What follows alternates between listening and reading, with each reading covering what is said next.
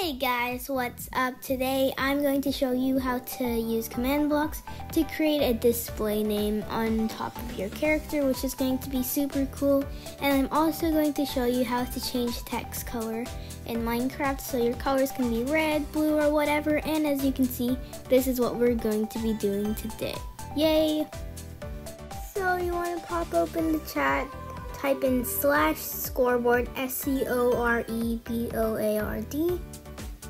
and then you want to type in objectives like in the video, and type in add, and then this part doesn't really matter, just type in whatever name you want.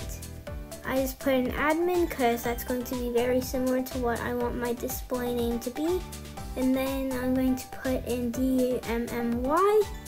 Then you want to put in the display name right here.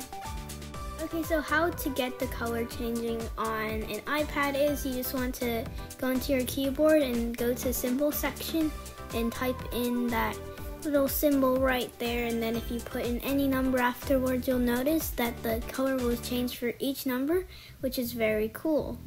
If you're on computer, how I recommend doing it is you just go into your browser and type in outcodes.net. It should pop up right away, and then you're going to notice that there's going to be a bunch of strange symbols. Remember to accept all cookies, and then you want to go ahead and find the symbol that you want, and I'm just going to scroll around looking for it, and there it is.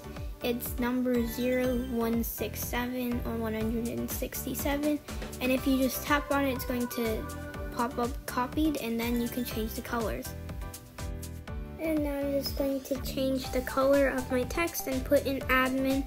And also do note that the symbols won't pop up, so don't worry about it popping up in front of your text. Type in /scoreboard objectives, and then you want to type in set display with no spaces, and then you want to type in below name. Follow along with the video and make sure that all of the syntax, spelling, and spacing is correct. There we go, and then you want to type in the name of your last objective from the last command.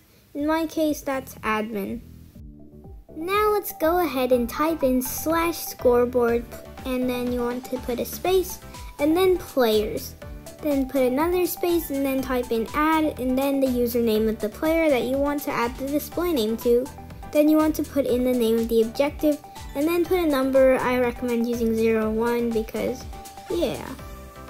Then there we have it. We have our display name, and as you can see, it now says admin. We can now do the display name with whatever name we want, like moderator, YouTube. You can do whatever you want. It will work as long as you copy the command. Just change the name.